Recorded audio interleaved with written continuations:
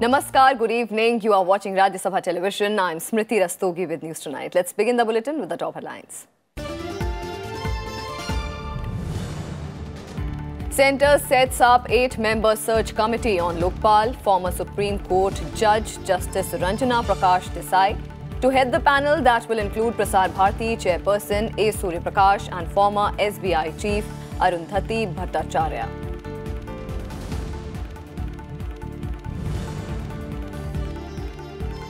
Election Commission writes to Cabinet Secretary and State Chief Secretaries, clarifies that premature dissolution of Assembly brings a model code of conduct into effect immediately. Letter comes in the wake of the recent dissolution of Telangana Assembly.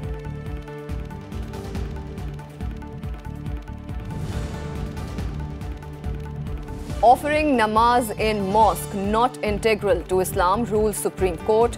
Upholds 1994 verdict in the case while declining to refer matter to the larger bench. Paves way for daily hearings on the appeals in Ayodhya title suit from October 29th.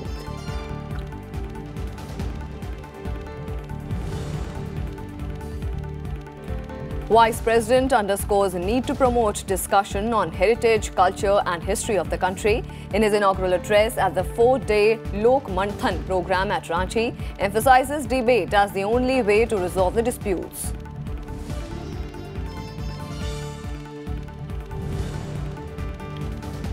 And Champion of the Earth Award honors Indian tradition, says Prime Minister Narendra Modi, dedicates UN honor to the nation, calls for global efforts to tackle climate change, reiterates commitment to ensuring climate justice.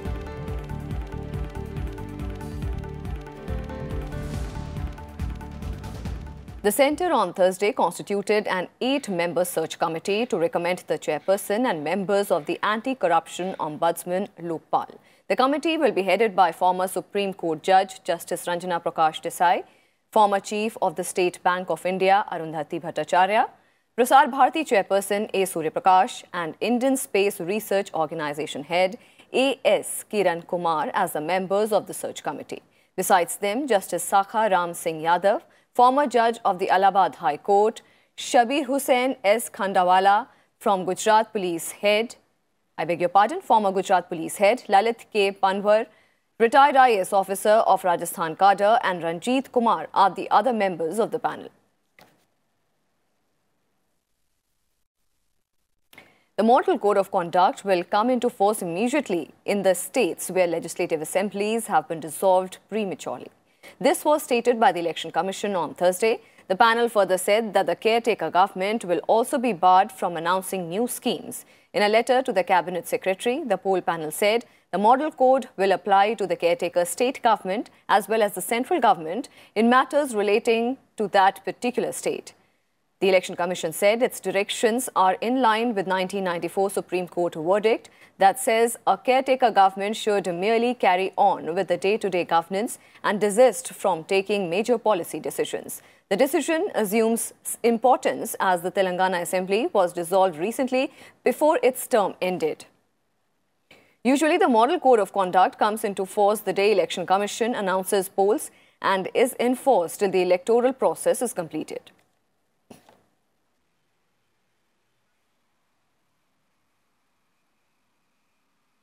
On to some more developments. The Supreme Court on Thursday declined to set up a larger bench for a relook of its 1994 Ayodhya verdict, which held that a mosque is not an essential part of the practice of Islam.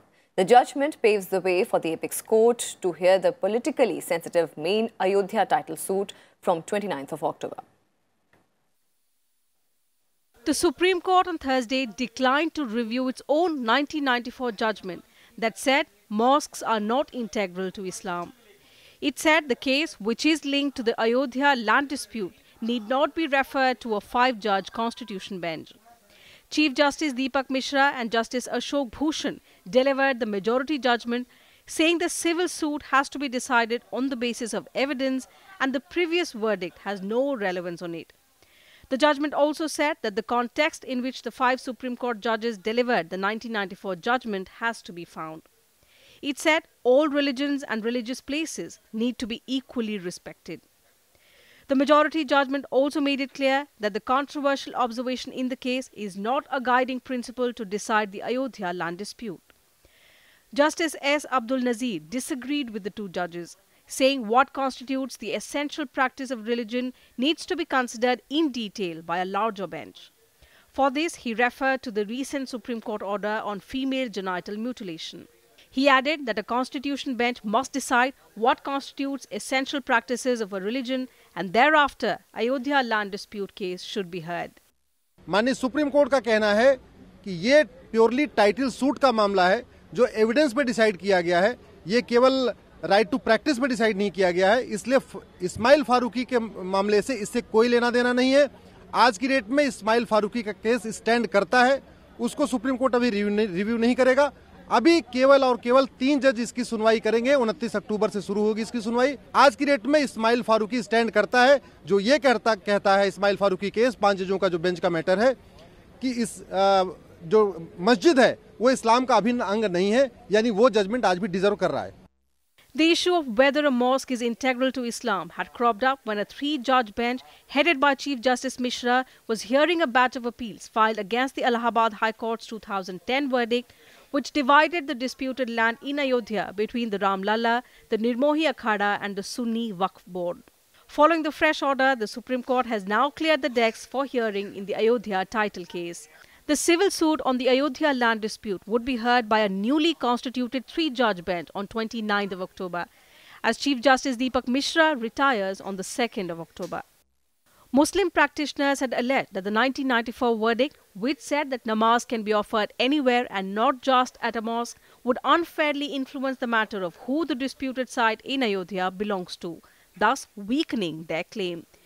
They had urged that the decades-old verdict must be reviewed before the title suit is decided.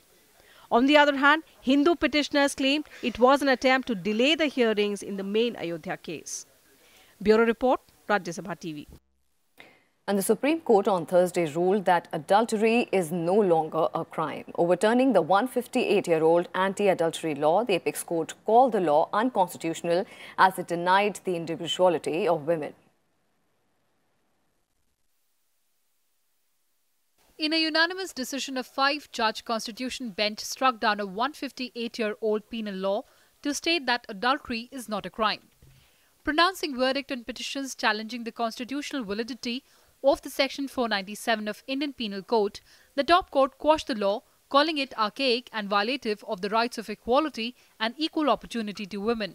The Apex Court also called as unconstitutional the law that it felt denied the individuality of women and treated them as the property of husbands.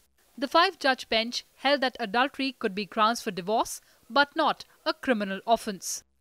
Done away with both these provisions, namely Section 497 of the Indian Penal Code and Section 198(2) of the Criminal Procedure Code. Hereafter, as the impact of the judgment, nobody in the country can be prosecuted on the ground of adultery. 4 sets of concurring judgments were pronounced to declare penal provision on adultery. Activists welcomed the verdict, stating that archaic law should have been dumped a long time ago to keep pace with the world. We should have gone long back. In all the countries all over the world, it's gone. Rather, only few Muslim countries have got, but their laws are Shariat, so they are different, and I do welcome it. Where in this law, the women was treated like a property of the husband. Welcome judgment, because first of all it equalizes the status of men and women, which is under the Article 14 of the Constitution, that both gender equality is established, and I think that is a very huge step forward. So I think it's a super judgment. The top court reserved its verdict on the matter in August. Previously, the law provided that only a man and not a married woman can be punished for the crime of adultery. The law sees the woman only as a victim and not a abettor in adultery. Raveen Singh Shahran's report for Rajya Sabha TV. On to some more news. Prime Minister Narendra Modi has dedicated the United Nations' highest environmental honours, the Champions of the Earth Award, to the country's tradition of coexisting with nature. In a video message, the Prime Minister Modi expressed delight that the world has finally started accepting the importance of protecting nature. He also stressed on the need for climate justice to protect nature, saying people from poor and marginalized sections are the ultimate victims of the climate injustice. मैं विश्व समुदाय का बहुत बहुत आभारी हूं कि आपने इस सम्मान के लिए मुझे पसंद किया। ये सम्मान किसी व्यक्ति का नहीं है, ये सम्मान भारत की महान परंपरा का है, जहां सदियों से हमें प्रकृति के साथ सहजीवन के संस्कार मिले हैं। और मुझे खुशी है कि आज मानव जात प्रकृति के महत्व को स्वीकारने लगी है। प्रकृति के साथ संघर्ष ने मानव जात का भी विनाश किया है, प्रकृति का भी विनाश किया है।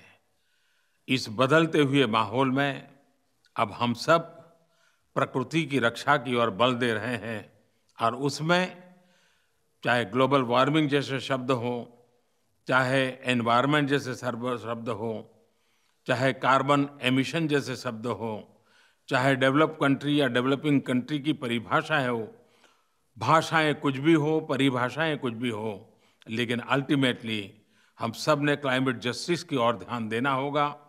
जो आखिरी छोर का व्यक्ति है, जो वंचित है, जो गरीब है, वो इन सारी परिस्थितियों का शिकार होता है।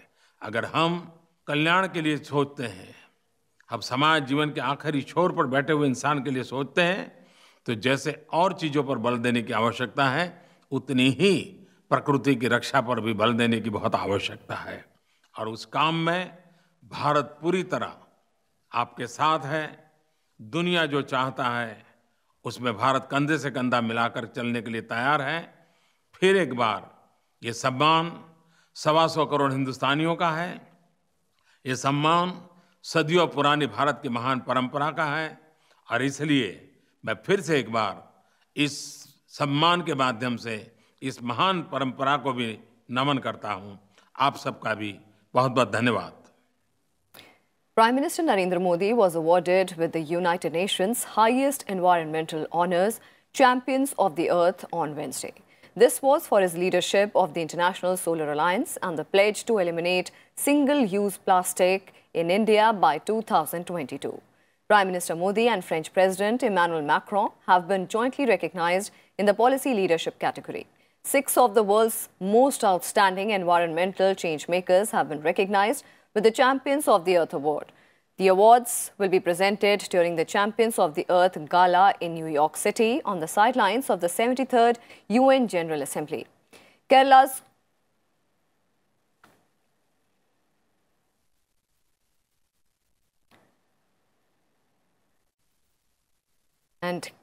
Cochin International Airport has also been honored this year with the award for entrepreneurial vision for its use of sustainable energy.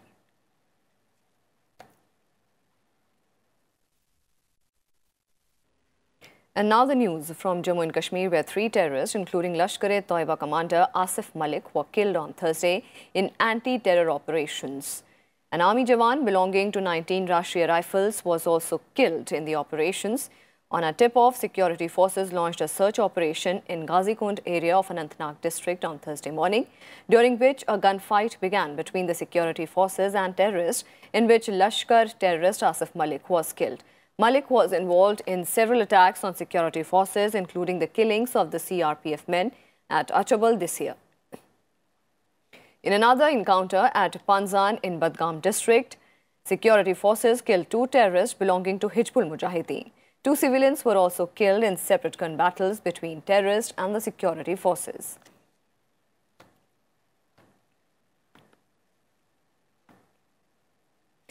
Vice President M. Venkaiah Naidu inaugurated the 2nd edition of the 4-day Lok Manthan program in Ranchi today. Vice President stressed on the need to overcome the colonial mindset while underscoring the need for extensive research and study on the culture of India.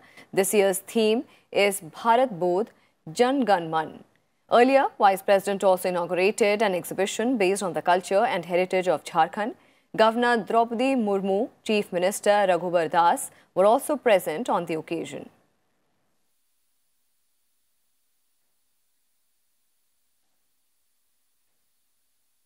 वो सरकार में जो बैठे उन लोगों का काम है हमारा चरित्र, हमारा इतिहास, हमारा परंपरा, हमारा संस्कृति को सही रूप में लोगों को सामने रखना बहुत जरूरी है। ये दुर्भाग्यपूर्ण है, हमारा आजादी के बाद जो हमने विद्या प्रणाली, शिक्षा प्रणाली में दिया, उसमें हमने भारतीयता को और भारत का प्राचीन परंपराओं के बारे में जितना महत्व देना था उतना महत्व नहीं दे पाया, कारण जो भी हो। उसी कारण से ये स्थिति है। That's why I feel the time has come again. We have to come out of the colonial mindset. Come out of the colonial mindset. A prize distribution ceremony was organized by the Rajya Sabha Secretariat as the Hindi Pakhwada ended on Thursday. Rajya Sabha Secretary General Desh Deepak Verma encouraged all the participants. He said that Hindi as a language is essential for developing one's personality. He also emphasized on the need to connect Hindi language with nationalism. During the event, he also launched an annual journal. It's the in-house magazine of Rajya Sabha Secretariat, which is being published for past 13 years. To promote the use of Hindi, Rajya Sabha Secretariat had organized several mini competitions during Hindi Pakhwada. मैं उम्मीद करता हूं कि आप सबने जो ये हिंदी सप्ताह का आयोजन किया है उसको केवल हिंदी के प्रचार प्रसार के साथ ही अपनी राष्ट्रीयता से जोड़ने का, अपने व्यक्तित्व से जोड़ने का, अपनी पहचान बनाने की से जोड़ते हुए उसका विकास करेंगे और अपना विकास करेंगे. And Congress President Rahul Gandhi started a 2-day visit to the poll-bound Madhya Pradesh. Congress President said that changes will be made to the goods and services tax to reduce rates on the items if his party comes to power. Addressing the Sankalp rally in Satna, Rahul Gandhi targeted Prime Minister Narendra Modi on the Rafale fighter deal. After his roadshow in Bhopal, this is the second Sankalp election meeting and the roadshow in the state. The Congress has been out of power in Madhya Pradesh since 2003. और मैं आपको इस stage से कह देता हूं, जैसे ही हमारी सरकार आएगी, किसानों का हम कर्जा माफ करके आपको दिखा देंगे, जैसे जैसे ही हमारी सरकार आएगी, हम पूरा का पूरा दम आपको रोजगार देने में लगा देंगे. And with that, we'll head into a very short break. More news and updates on the other side. Stay with us.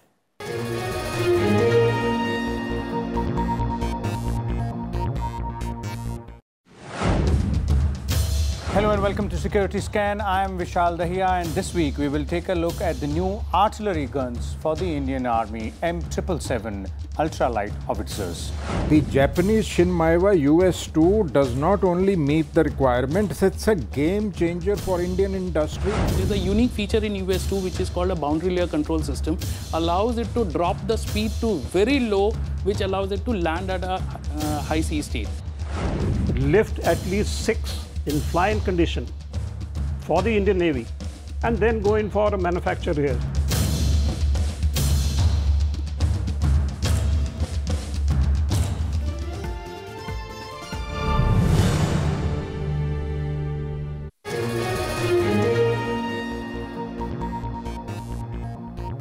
Welcome back. The Reserve Bank of India has eased mandatory cash requirement rules for the banks in a bid to provide durable liquidity to the economy. In a statement, RBI said banks could carve out up to 15% of holdings under the statutory liquidity reserves.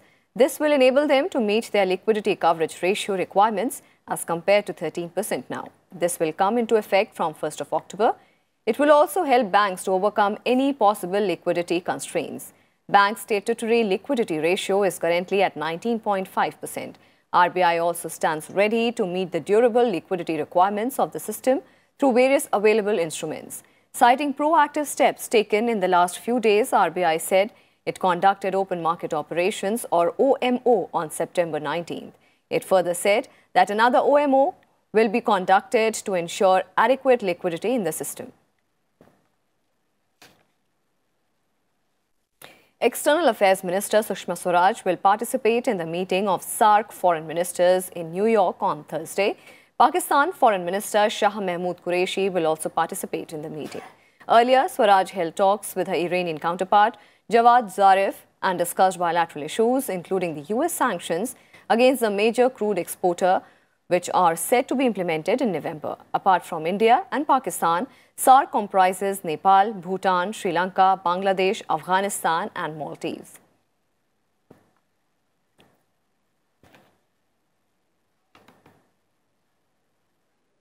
And for more on this, we'll go across to Mr. Pramit Pal Chaudhary, Foreign Affairs Editor with Hindustan Times. Mr. Chaudhary, thank you so much for speaking to Rajya Sabha Television. Given that Pakistan is aggressively trying to garner support to be the host of the SAARC summit, how do you think India can articulate its position on issue with the member nations?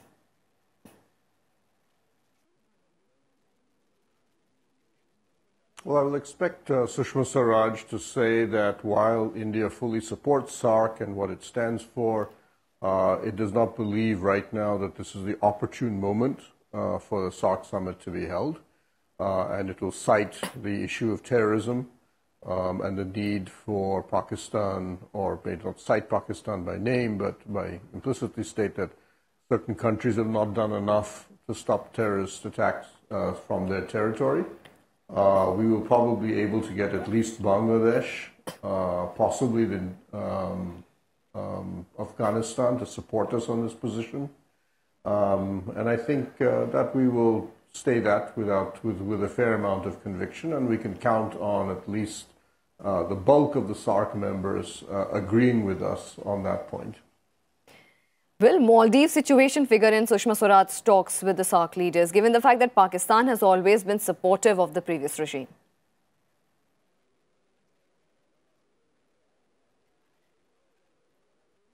Sorry? Could you repeat that? Yeah. Will the Maldives situation also figure in the talks which Sushma Swaraj will be holding with the SAARC leaders, given the fact that Pakistan has always been supportive of the previous regime? Yeah. Well, as you know, the new regime, while it's been elected, will not officially take power until November. So the Yamin regime will theoretically still be representing the Maldives. But I think what India will stress is that Yamin's government should respect the electoral results that have come. Because there is evidence that he is still trying to see if he can get the vote annulled. And I think we will try to rally as many SAARC members as possible to support our position on that Yamin should accept the results and step down peacefully. How will India approach the BRICS nation meet?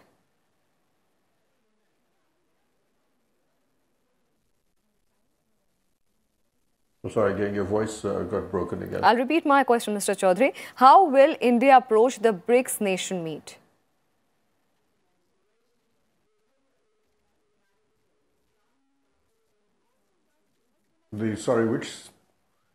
Sorry, again, can you repeat that? I'll repeat my question, Mr. Chaudhary. How will India approach the BRICS nations meet? Oh. Well, as you know, the BRICS, we have neither Russia or China represented at the highest level this time. So it'll be a relatively weak BRICS summit, and Mr. Modi is not there. Putin, Xi Jinping will not be there. The BRICS will focus, I suspect, on calling for an international trading system to be respected, the multilateral trade system, particularly because of the unilateral actions that the United States has been taking. None of these countries support the sanctions against Iran and will probably urge that the disruption in the oil market be minimized and urge that such sanctions, if possible, be avoided. And they may talk among themselves, at least Russia, China, and India, about what can be done to overcome the sanctions. Something that they've already been talking with the European Union with about how to get around the American sanctions so that Iranian oil will continue. I suspect that we saw a few other issues, but I suspect that will be the primary concerns of the BRICS summit. What is the possibility of BRICS nations converging on the issues like monetary policies?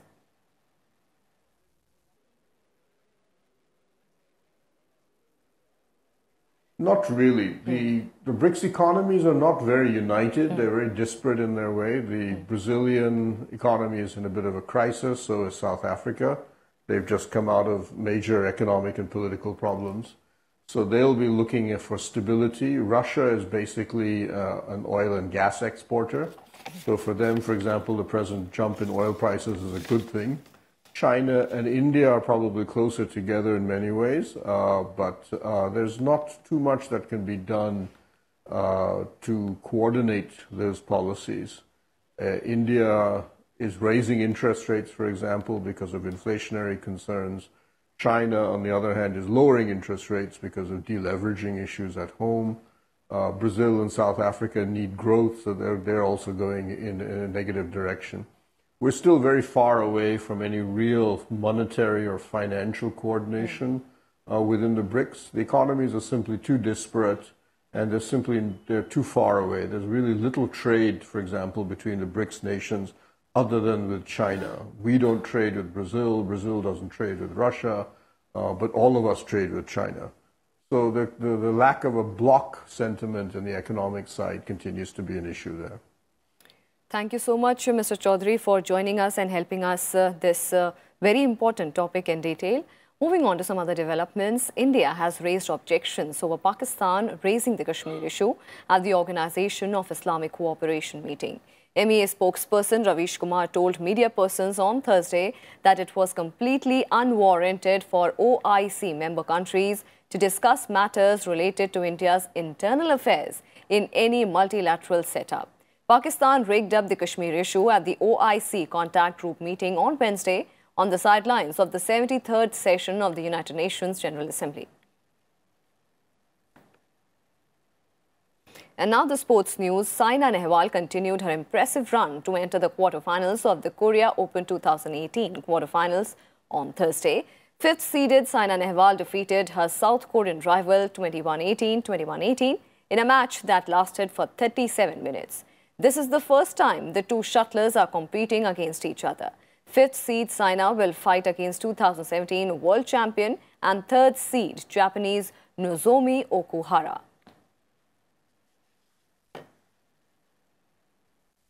And that's all we have for you in this edition of News Tonight. For more news and updates, keep watching Rajya Sabha television. Namaskar.